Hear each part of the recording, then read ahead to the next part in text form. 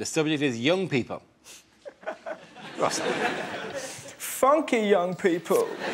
You know, it's depressing being hit. I saw this the other day, it nearly killed me. There's a kid who was about 8 years old in a cafe with his mum. He went, "Here, Mum, doesn't matter how many of these you eat." He was eating a fun-sized Mars bar. "Doesn't matter how many of these you eat, it never leads to fun."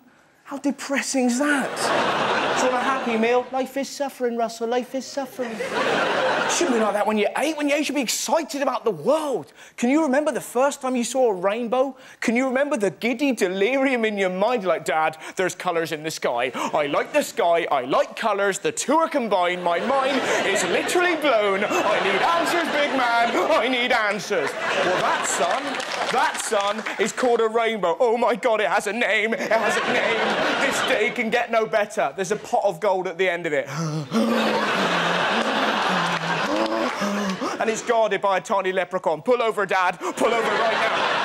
Has anyone ever chased a rainbow? I did. You never forget it. I bet you didn't do this. Me and my little brother took a knife just in case the leprechaun acted up, right? Thank you very much.